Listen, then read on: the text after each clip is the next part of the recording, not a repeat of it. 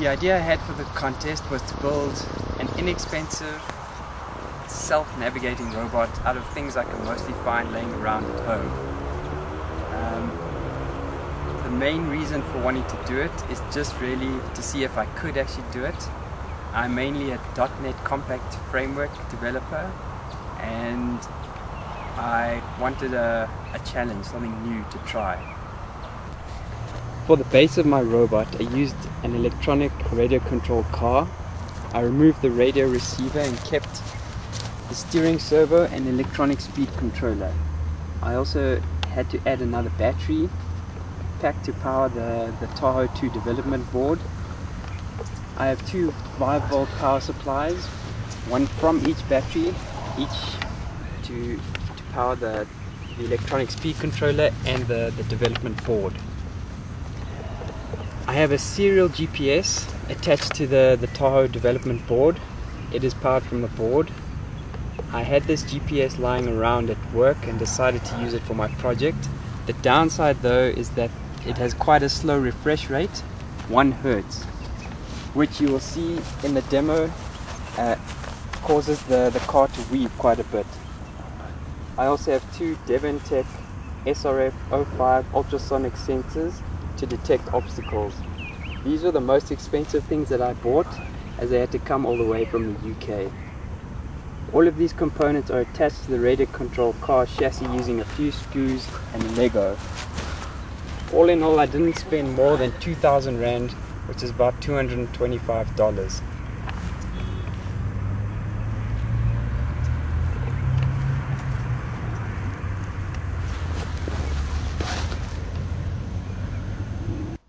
The C# program that runs my robot uses 4 threads. The main data thread reads in all vital GPS data, number of satellites, current latitude and longitude, speed and bearing.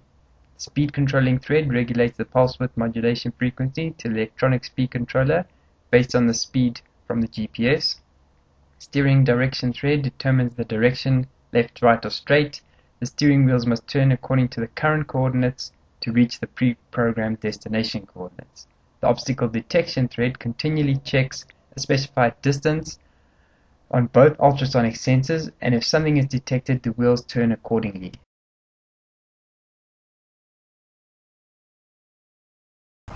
Now for the actual demonstration of the product.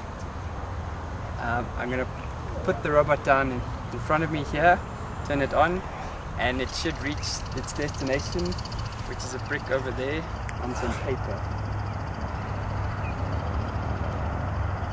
I'm also going to follow it around with a box just to make an obstacle so it will try and avoid it. Here goes.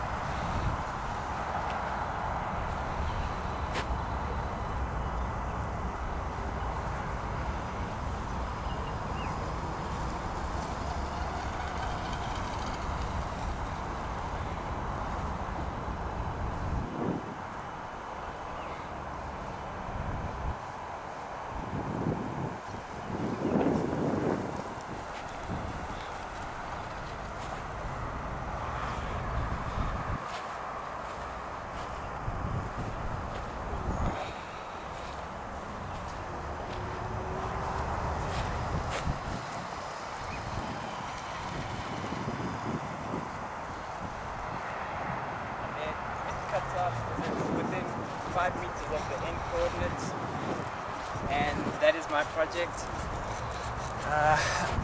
I'm very new to the .NET Micro framework. This is my first real project with it, and electronics as a whole. Overall, I enjoyed it. I learned so much about electronics, this very basic programming. I'd struggled with firstly to find pulse width modulation, to how to set up a port, but I managed to figure out that relatively early on. The second major struggle I had was working out an inverse of the cosine function, maths function. The .NET Micro framework doesn't support it right now. Luckily there is a lot of help out there available on the internet, which is good, and that's how I actually managed to solve that particular problem. This project could be, the track of the robot could be a lot more direct if I used a better refresh rated GPS, a 5 Hz GPS, and also in future I'm thinking of maybe using a tracked robot instead of a radio controlled chassis, because radio controlled cars are made for very quick acceleration off the mark. But this is what I came up with in the end, and that's my project. I hope you like it. Thank you.